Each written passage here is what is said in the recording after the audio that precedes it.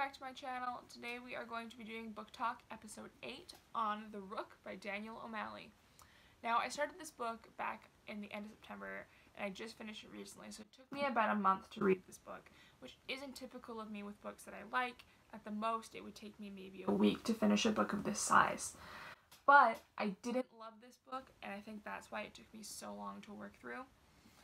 The plot of it, overall, I found interesting, and I'll get into what that is like in a second, but I wasn't engrossed in what was going on.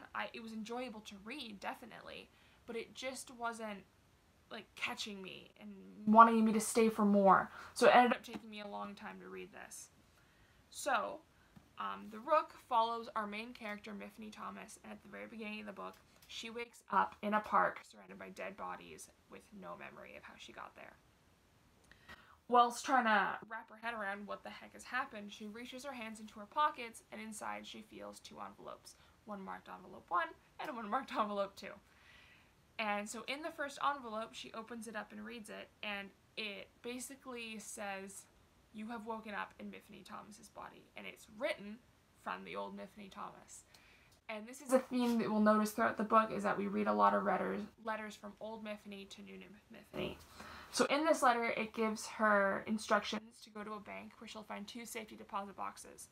One gives her the choice to abandon old Miffany's life and start a new name for herself, or to go back to the old Miffany's life and continue on as Miffany once was.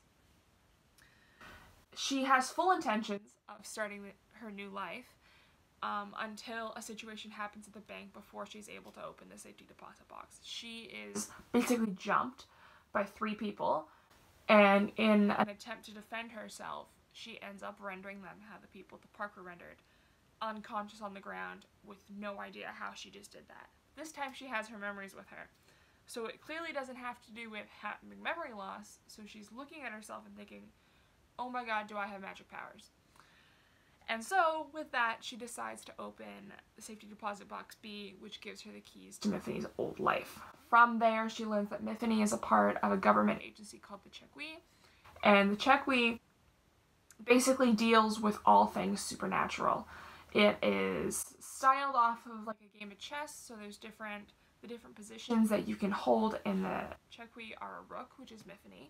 There's a bishop, a chevalier, a pawn, and retainers. And so we basically follow Miffany's story as she tries to come back into the Chequi and not give any idea that she is not the old Miffany Thomas. But that's not easy when you're working for a government agency and you hold a very high position.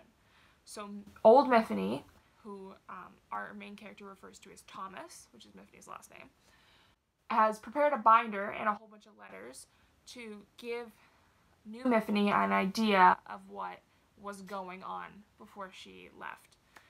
And so Miffany is almost always found referencing this big purple binder that gives her a rundown of all the different companies that are in the world that she is associated with, all the different people that work within the Chequi.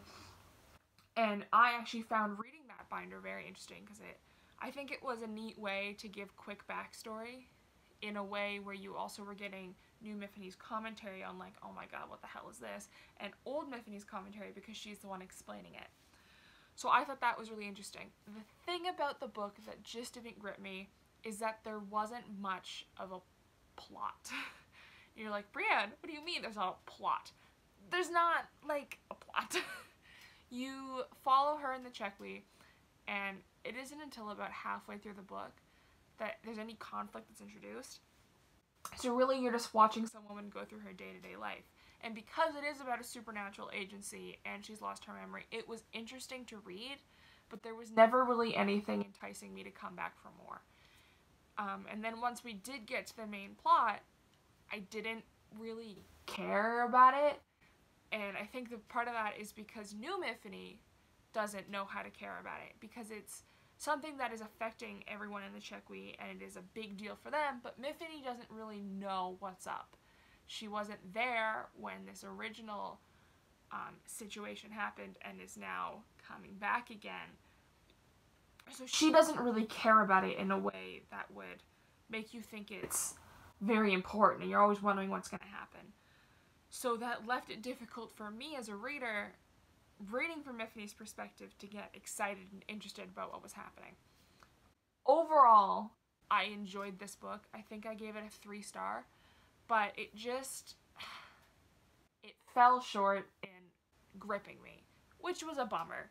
But I did enjoy it, and I don't know that I would recommend this book to anybody, just in that I think you could get a similar story from a book that has an actual driving plot that you would get interested in.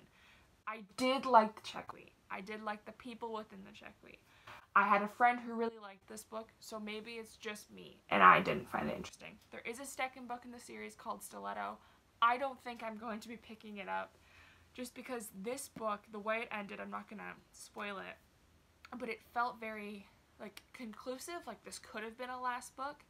It gives the idea that something more is going to happen in this world, obviously, because the world will just continue even though the book is over, but it wasn't like there was a cliffhanger, or I was left wanting more, especially because I didn't really want anything in the first place. So, I have looked into what the plot is for the next book. I don't think I'm going to be picking it up, just because I don't think I'm interested in what it's talking about. Overall, 3 out of 5 stars. I did leave a review on my Goodreads as well, which I will have linked down below. This is The Rook by Daniel O'Malley. I thought it was okay. So, thank you for watching my book talk. I hope you enjoyed it. I didn't have a lot to say about this book just because I didn't love it, and I don't want to give away everything that's in it in case someone else is interested in reading it. Because like I said, it was interesting to read, and I enjoyed what I read. I just wasn't hooked to keep coming back for more. So, thank you for watching, everybody. I hope to see you soon with another video. Bye-bye!